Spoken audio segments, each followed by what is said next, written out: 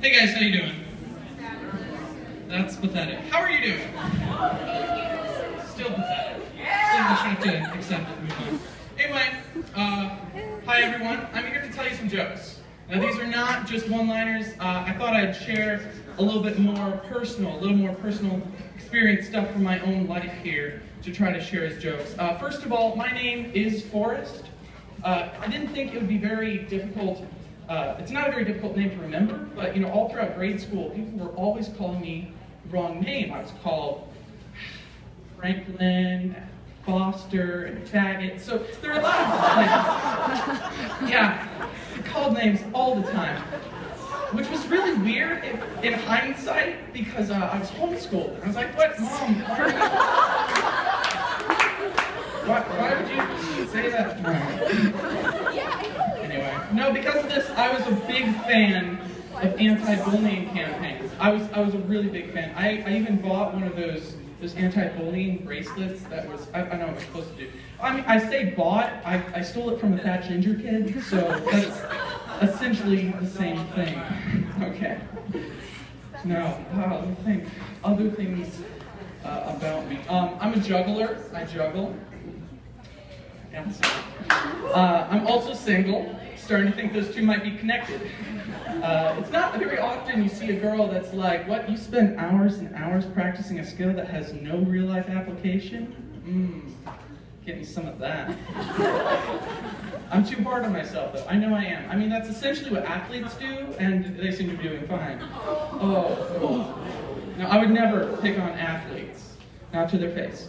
Because, let's be honest, most of them could kill me. I mean, if you've ever seen some of these guys in the weight room, you just sort of ask them, it's like, "Hey, do you live here? Just in the room all the time?" No. I do try to go to the gym every once in a while. I try to stay healthy, try to stay fit. It's really hard, though, because whenever I walk into the gym, immediately I hear this song in my head. It's like, "One of these things is not like the other. One of these things just doesn't belong."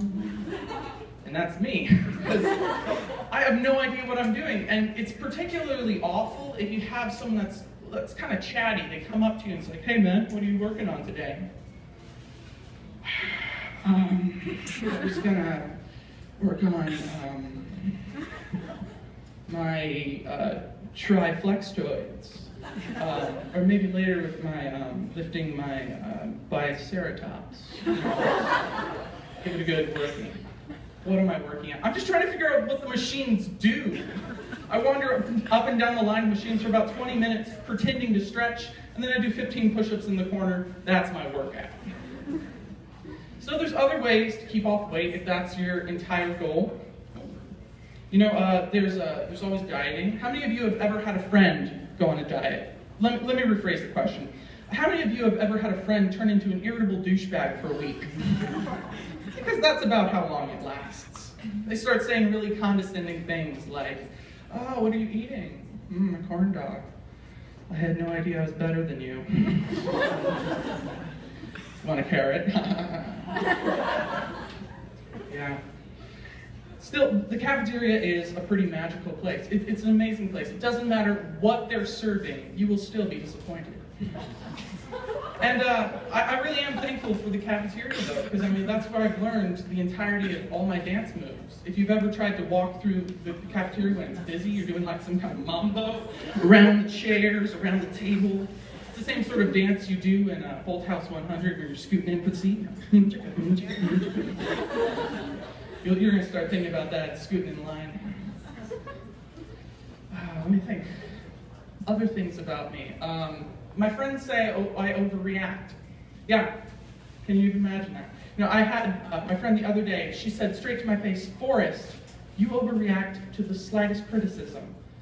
And I said, "No, I don't."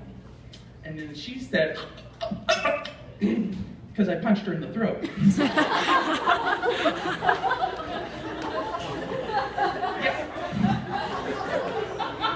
We don't talk much anymore, but she doesn't talk much in general, so I think it's more due to that fact.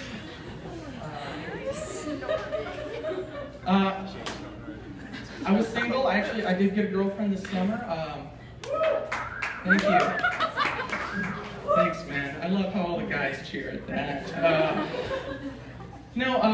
It's because I went on a couple dates this summer, a couple dates, and I wanted to tell you about one particular date I went on this summer, and it was going really well. It was going super well. We went ice skating, walked her home, walked her up to the door, and I decided, maybe I would kiss her this evening, because there's nothing that can go wrong with that plan. Because, I figured, you've got the options. You can youth group side hug it out, or you can actually just try to kiss her. Now, I know there's probably a lot of former homeschoolers here who have no idea what a first kiss experience is like, so I'm going to try to explain that to you. Now, as a general rule, for first kisses, there's a general rule of be conservative. You might wonder what I mean by that. Couple mathematics. Closed mouth plus closed mouth kiss equals awesome. Open mouth plus open mouth kiss equals awesome. Closed mouth kiss plus open mouth kiss equals horrifying, scarring experience wherein one person tries to eat the face of the other. Now with this in mind, I take you back to my date. And as I was leaning forward, I did a little check, a little peek, a little, just like, is she feeling me here? And I realized that she did not get the public service notice. She was not being conservative at all. And I was like, oh no! But it was too late because I was kind of off balance going forward, so I tried to do a Mayday maneuver. I tried to just roll out of the kiss, which did not go the way I planned because it was kind of too much momentum. Where am I? Oh, there we go. It was a little too much forward momentum, and essentially she licked me from my chin to my ear, which was not what I was expecting. And I didn't really have something to do. It felt like a weird, cat bath to my face.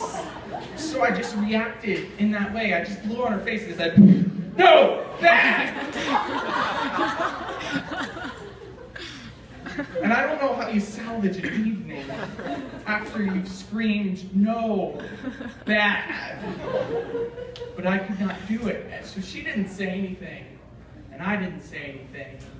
And I turned around, and I just walked to my car. And that was the best date I had all summer. Thank you guys so much. Enjoy the rest of 737.